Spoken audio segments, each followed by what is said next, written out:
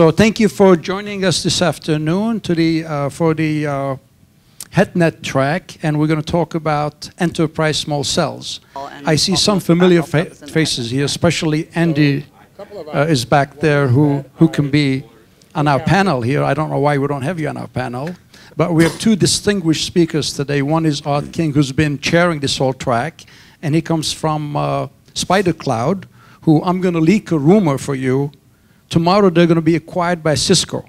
And if it doesn't happen tomorrow, it'll be next year. If it doesn't happen next year, it'll be in 2 years. But count my words, they will be acquired by Cisco. Too bad they're not public, right? And then MicroSemi will be acquired by Maxim, I think. What do you think, Mike? Yeah? Okay. So I make predictions like that, and those of you who listen, you know, do pretty well, right, Andy? Right. Like the Clearwire acquisition by Sprint. Remember that? Okay. So Art King is from SpiderCloud, and he, I'm sure if you've been here for a few minutes, you know who he is. Art has been the mastermind behind what has made small cells an easy-to-deploy technology. Art and Ronnie, I want to give some credit to Ronnie as well, who's not here. These guys have essentially told the industry that, look, if you make small cells as easy to deploy as Wi-Fi access points, then operators will buy it.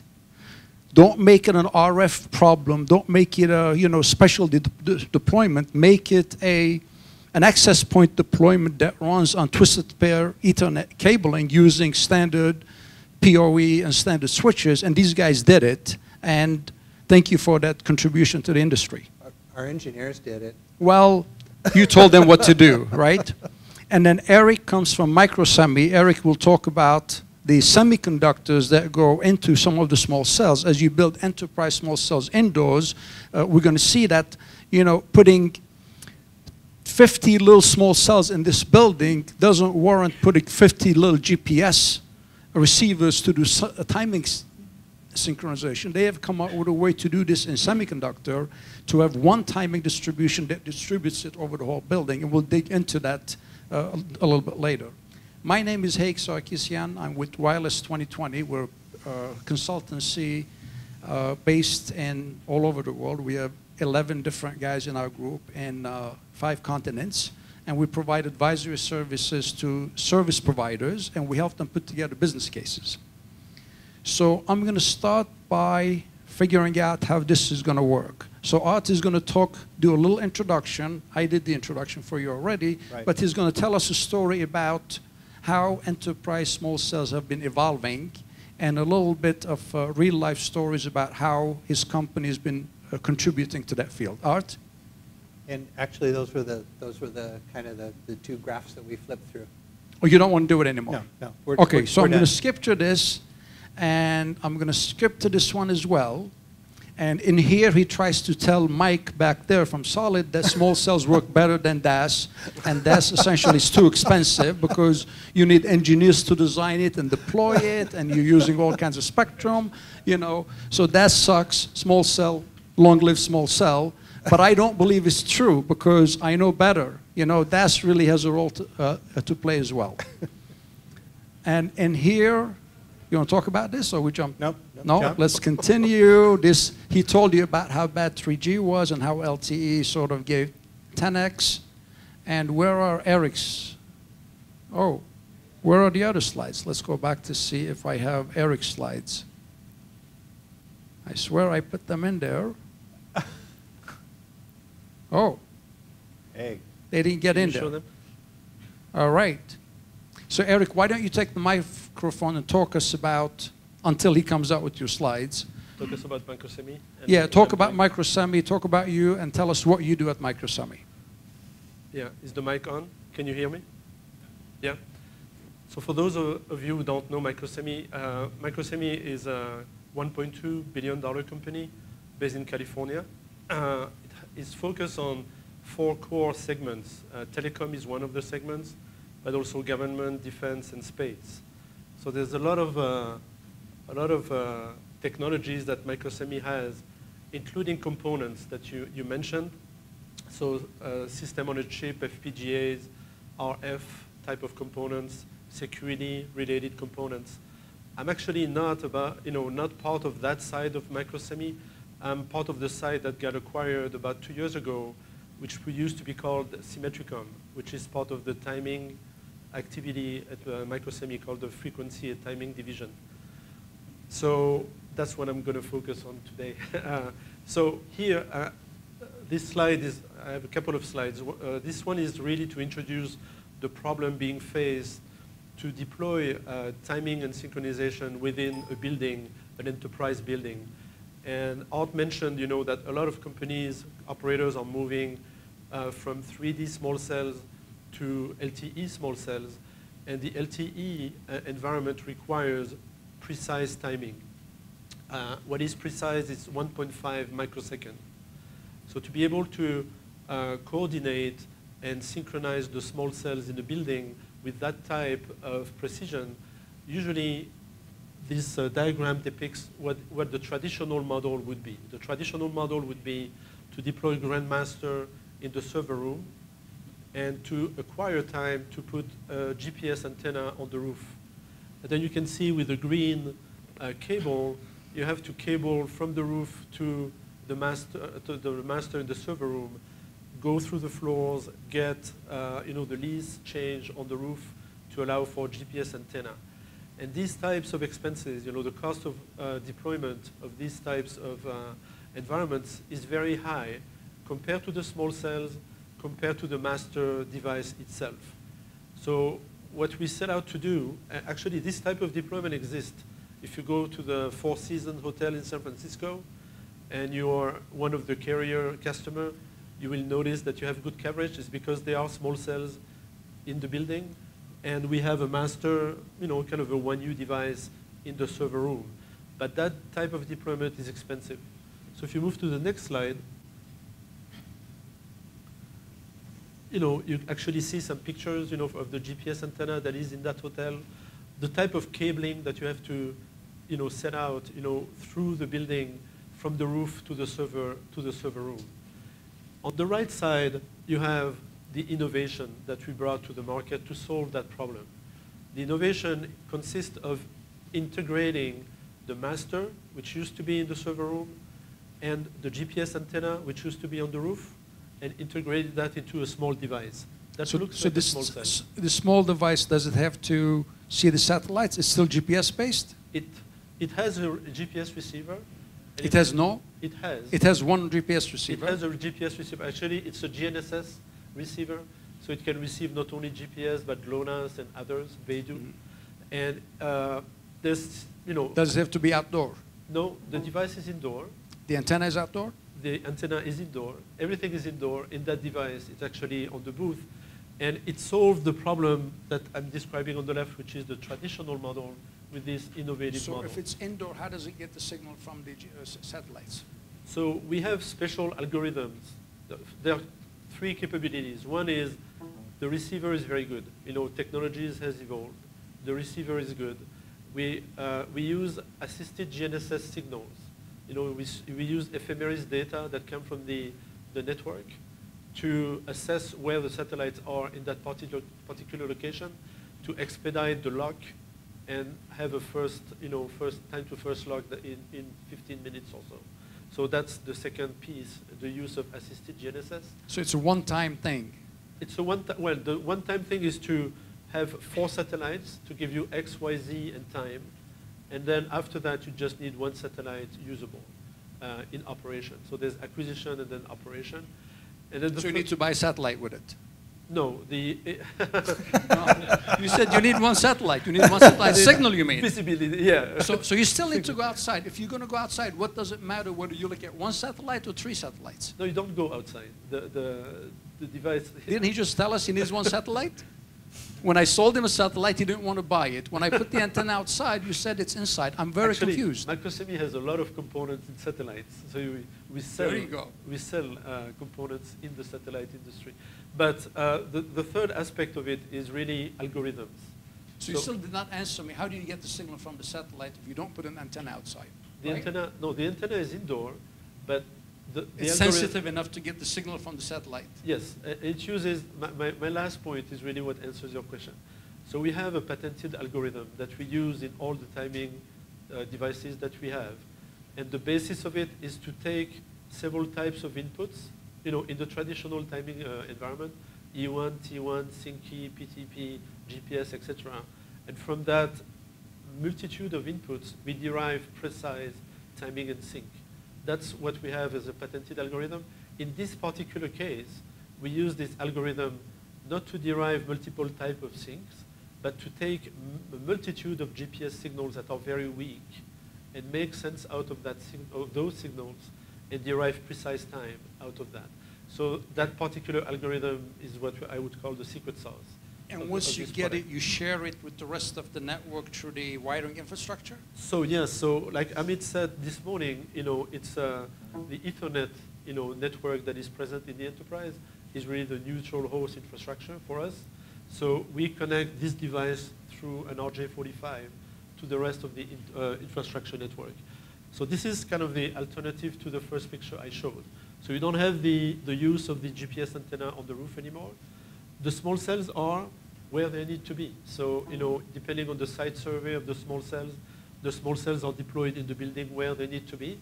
And the timing product is deployed where it needs to be in terms of GPS acquisition of signals.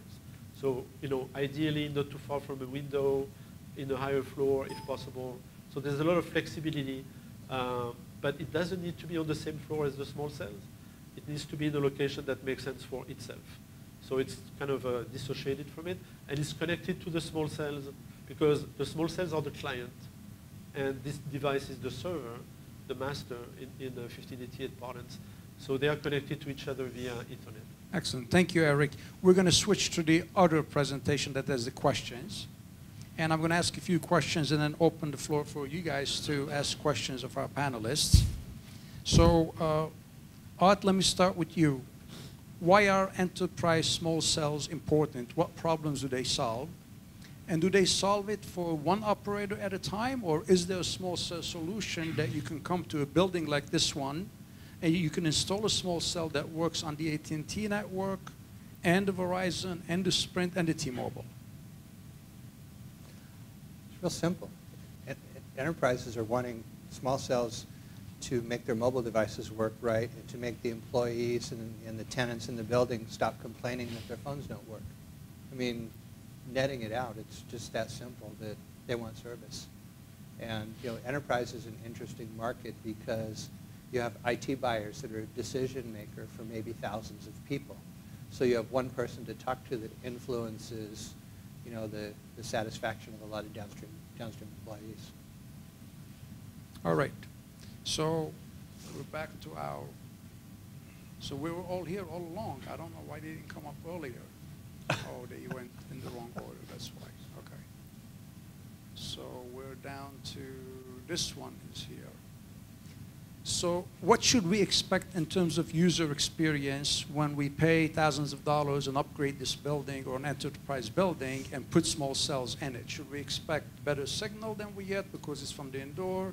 Should we expect higher speeds? Give us some examples of, you spoke about in Europe, that testing you showed.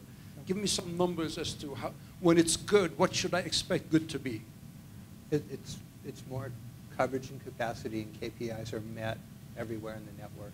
Average capacity KPIs? Well, the small cells are interesting because the coverage area is so small that when you go to wire on a gig Ethernet. Can you hear him back there? Yeah. When you go to wire on a gig Ethernet with maybe 30, 40 people connected, you get an extremely high performance experience. When I look at small cells, it's the equivalent of breaking up a shared space, similar to how Ethernet switches made Ethernet successful back in the 90s by breaking up a giant collision domain into little tiny domains with just one host.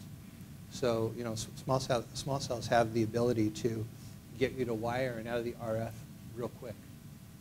Okay, so essentially you're saying you divide each section of a building into smaller areas and put a small cell in them. Right. And you put many small cells in the building to provide good coverage, but each small cell has the full capacity of the spectrum that it covers, right?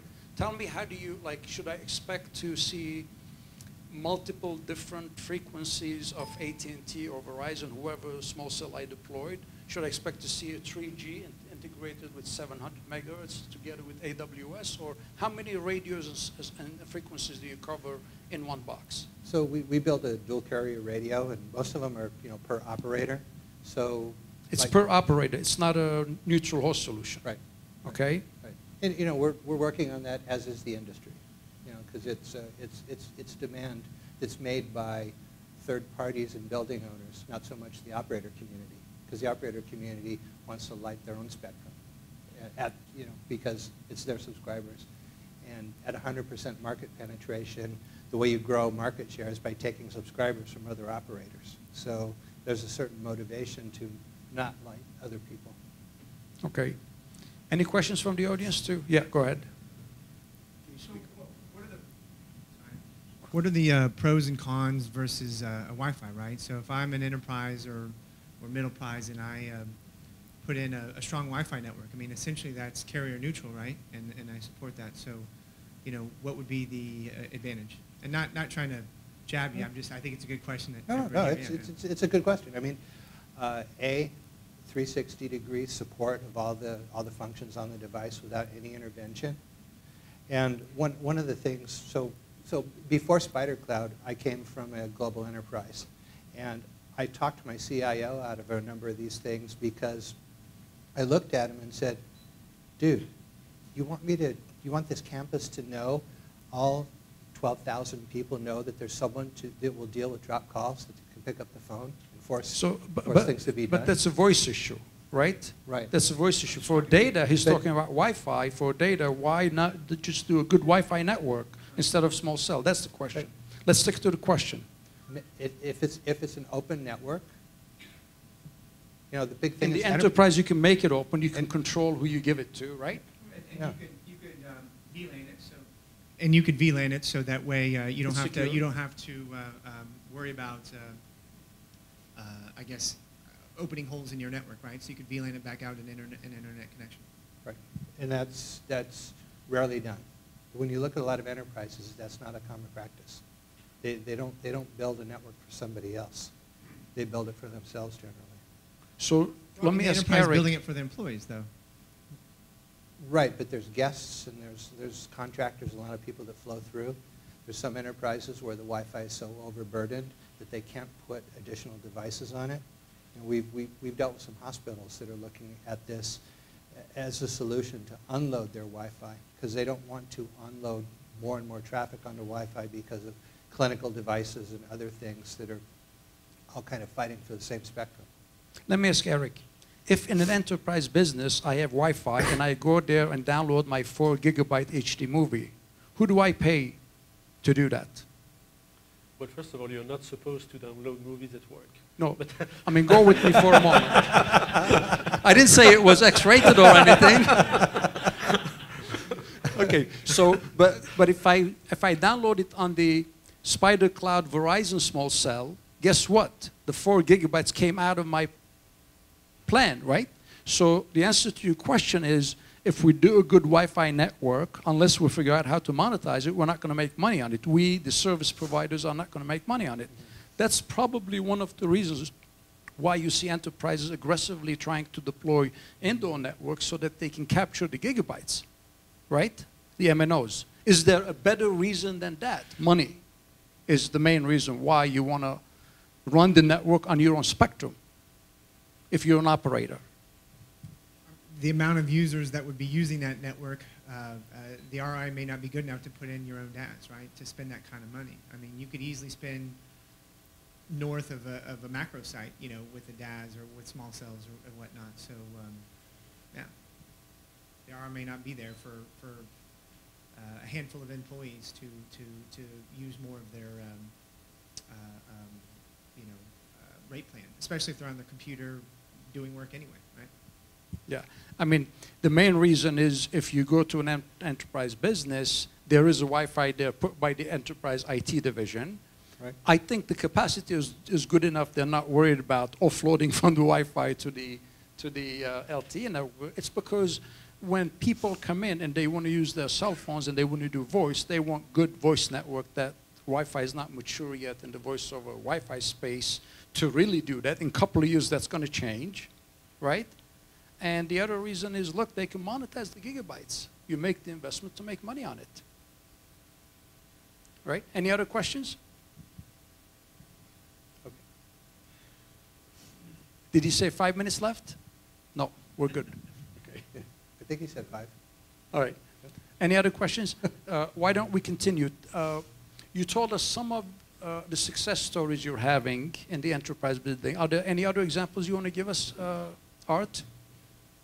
Well, within LTE, you know, we can see macro offload, which is an excellent effect to prevent, you know, the need to upgrade the macro network. So in some of our early installations with band class 4, band class 13 dual radios, you can see how the band class 4 attached UEs just dramatically declines because they're getting signal inside the building instead of, you know, picking it up from the macro network. So are you worried about interference between the small cells you deploy and the outside macro? Because why? Your signal is too weak inside because the glass doesn't allow the macro to come in? Between the glass and then the engineering process to make sure that, you know, I mean, you're dealing with only 24 dBm radios. It's not... 24 dBm, for your information, is less than 100. No, it's 200 milliwatt? 250. 250 milliwatt. So a little bit more than Wi-Fi. Wi-Fi is 26 dBm, right? Mm-hmm. So Wi-Fi-like power. And do you provide power to these, or do you provide power over Ethernet? No, the power comes from Ethernet switches. So there's no kind of installation of electrical circuits or anything. And Art, do you want to share with the audience about how to deploy small cell networks without even doing wiring? Yeah, that's a collaboration that we're doing with Cisco to create, we created a module that plugs onto the back of the Cisco 36